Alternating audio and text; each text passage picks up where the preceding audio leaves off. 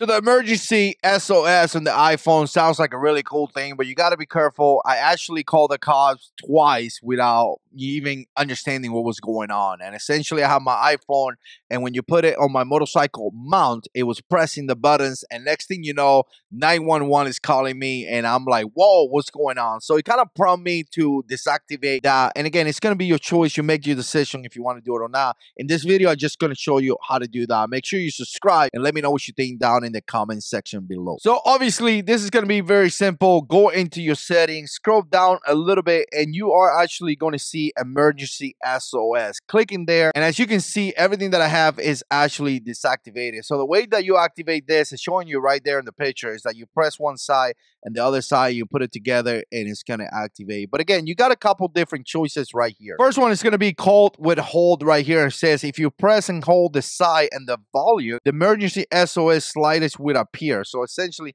if I go like this, check this out. You see this? It's going to appear, and then you have the choice to pick what you want to pick, right? In my case, I have that turned off because, again, I don't want to do that, right? But if this would have been done, it would have called emergency service. And it says right here that it has a countdown that it will begin and then it will call emergency services, which is definitely true. It happened to me. Now, the second one right here is going to be rapidly pressing the side button 5 times. Again, it's going to initiate that phone call. So essentially, if you have this and you press it 5 times, you're going to have that. And now it has one here that I didn't know. This one's kind of interesting, which is going to make a phone call after a severe crash. I don't know how exactly they detect that you are in a crash, but they could do that as well. And if you go a little bit down, you do put the person that you want to be contact. In my case, I do have my wife in there. But again, I have everything deactivated except the call after a crash. Not really know much about that. And the reason why is because I was getting tired of making a phone call accidentally. And again, in my case, because I got a motorcycle and the motorcycle mount and it squishes the phone together, that was the deal.